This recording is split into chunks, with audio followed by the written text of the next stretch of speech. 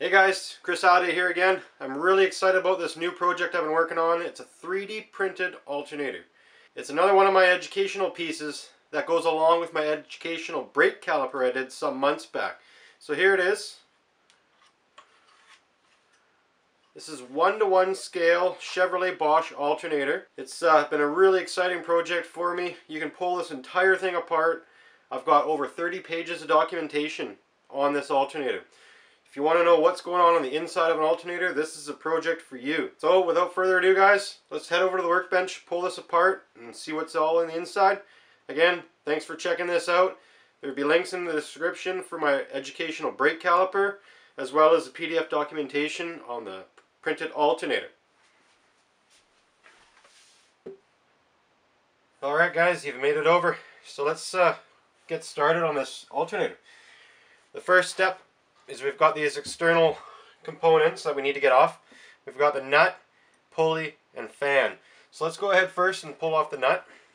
This is a quarter turn design that holds the external accessories on. So with a quick quarter turn, the nut comes off.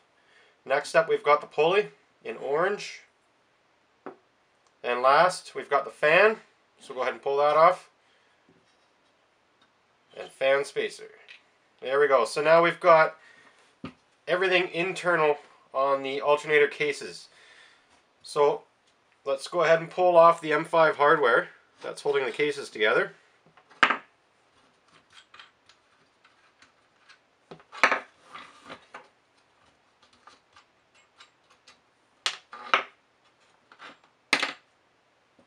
And we'll set those aside.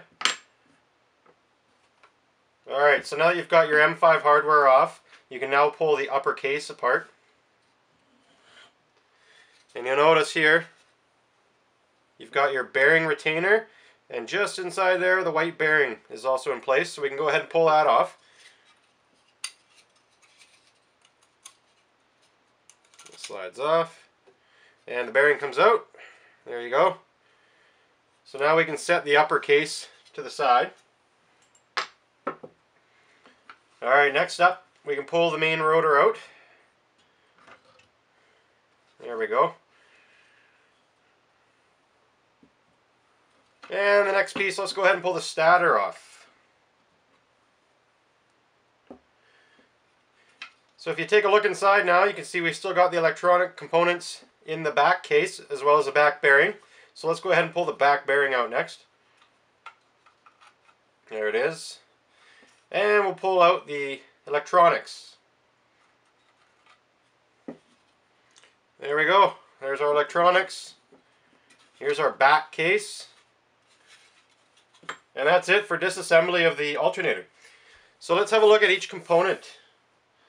So here we've got the stator, and you've got your windings. This is what provides your three-phase in the alternator. You can read more about what exactly three-phase is in my documentation, link in the description. But there you go. You've got your stator, and you've got your windings in red. Next up, we've got the rotor. The rotor's got claws, as you can see here, alternating all the way around. And these are what help generate the AC current. You'll also notice that there is a fan on the rotor. This is to help draw cool air through the alternator cases and cool the internal components. So if you'll notice, there's numerous holes in the back case all over the place, as well as the upper case. There's 3 big windows, and those help pull air through with this fan on the rotor, as well as what we've seen earlier, the front fan. They work together to help draw air all the way through the alternator and cool it. So there you go. We've also got the slip rings on the rotor here, and these work with the brushes that you can see here in bronze on the electronics board. So these brushes actually have springs in the back in the real alternator. The 3D printing, it was a lot tougher to get that. As you can see, these brushes will actually ride on the slip rings here. So if you want to learn more about how these first 3 components work together, check out the documentation. It goes into great detail over it. So you'll notice here on the electronics board, we've also got the regulator. The regulator works to basically regulate the voltage that goes to your automotive battery. It's typically around 14.2 to 14.6 in that range, and that's to actually charge your battery. If the regulator was to send your battery 12 volts, that your battery's in and around 12 volts to begin with, it wouldn't be able to charge. That's why it actually puts out over 12 volts and closer to 14.2, 14.6, somewhere in that range. And that's how it has more voltage than your current battery state and allows it to charge. You'll notice on this side we've got the rectifier. Now the rectifier actually works with the diodes that are in here, and they help to convert alternating current into DC current, which is suitable for your vehicle electronics. So that's the rectifier, and that's what it does in its most simplest form. And then again, we've got what we discussed earlier, the fan. This is the external fan that helps draw air into the case, along with the rotor fan. And then here we've got the pulley. This is what links your alternator to your vehicle's engine.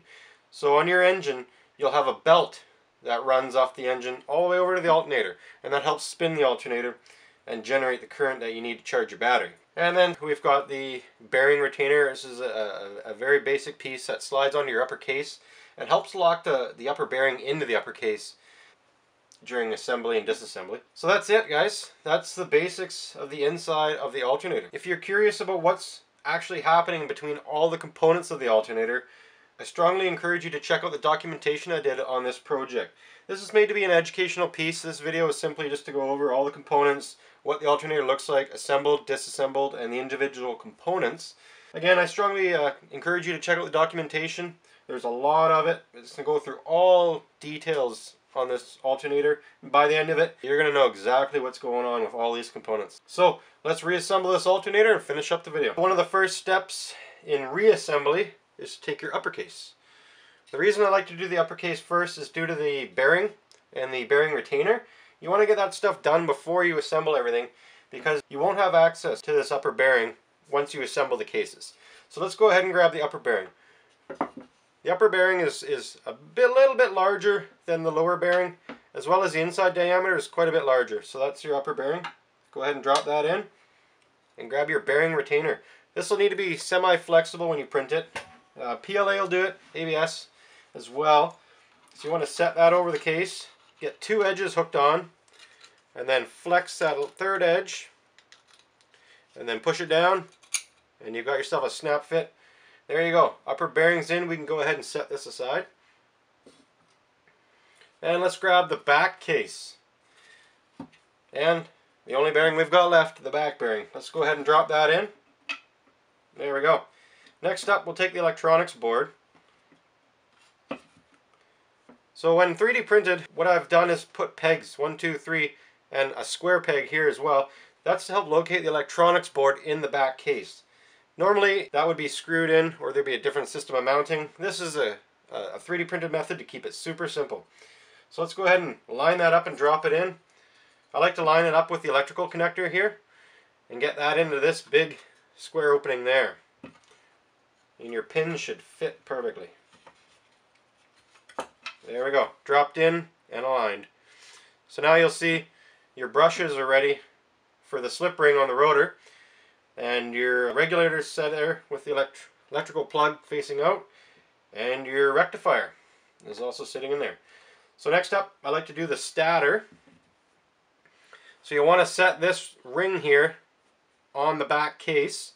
And that will make sure the stator is in the right location. There we go. That's fitted right in there.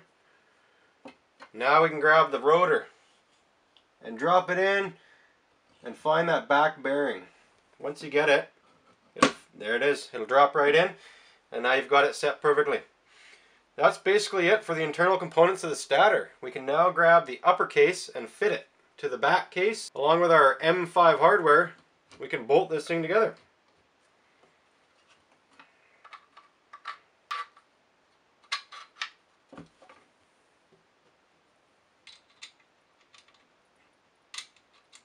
I like to keep these finger tight when assembling my alternator. There's really no need for it to be any tighter. This is simply just to hold the front and back cases together. Now if you're curious what hardware this is, they're M5. They're about 75 mil or 3 inch, as well as an M5 nut. And I go through the whole hardware list in the documentation. There's really not much to it. It's mostly all 3D printed. So let's go ahead and get this last nut on.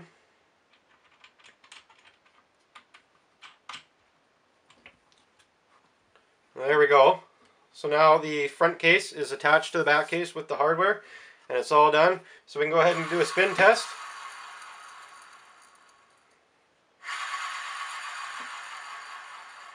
It's working great. So now let's go ahead and put the external pieces together. So first off, you want to put your fan spacer on. Drop that down the rotor shaft. That's just to keep your fan away from this upper case. Now you'll notice with my rotor design and the 3D printed design of this alternator, I've actually got a slot down the rotor here.